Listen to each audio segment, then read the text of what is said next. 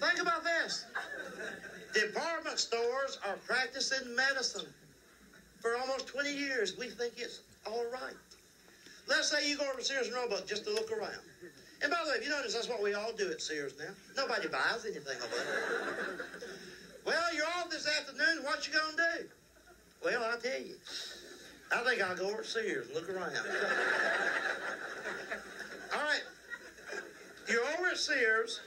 You're in the lower level, the basement. That's the hardware department.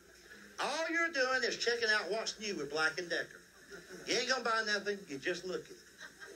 Now you get ready to leave. You go around the lawnmowers. Well, let me interrupt this a bit. Lawnmowers. On every lawnmower you've ever seen. Not a sticker, not a label. Embedded, molded into steel so you can't ever erase it. It says, keep hands and feet away from blade. You know what that means? Sometime in the past, some nut has said to his wife, honey, come here, let's trim them toenails of yours.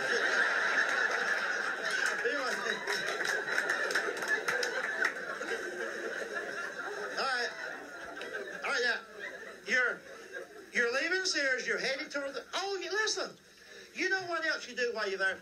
You always take time to look at that 72-drawer tool chest. Every Sears store has one. They've never sold the darn thing. Nobody wants it. It weighs a ton and a half.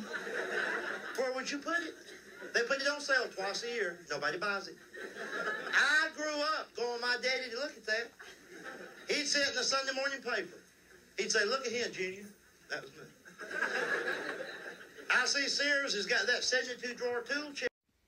You want to go over there after dinner and look at it? I'd say, yeah, I'll go with you over there. See, I guess that that's what's really wrong with this country today. Sons don't go with their dads to look at toolboxes no more. I bet you that there's some of you in here that never went with your daddy to look at paneling. See? My dad didn't need no paneling. He just liked to look at it. He'd sit in the paper on Sunday morning. He'd say, look at here, Junior.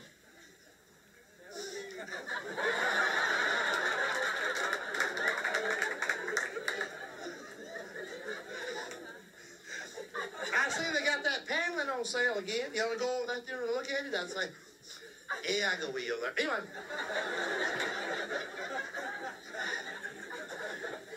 And I'll tell you something else, too. I'm going to see my dad again Monday. If he wants to go look at something else, hell, I'm going to go with him. You ain't got but one daddy, you know. All right, now, we're still in that Sears store, ain't we? We got to move along. Now, all right, you're leaving Sears, headed toward the door. On your way out, you bump into an optometrist.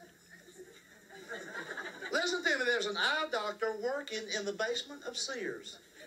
Don't you know that his mom and dad are real proud of him? Think about his parents. They're the ones that mortgaged the house, cashed up the life insurance to educate this twerp, hoping someday to brag on him.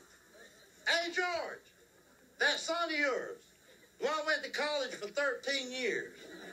Where's he working now? Sears.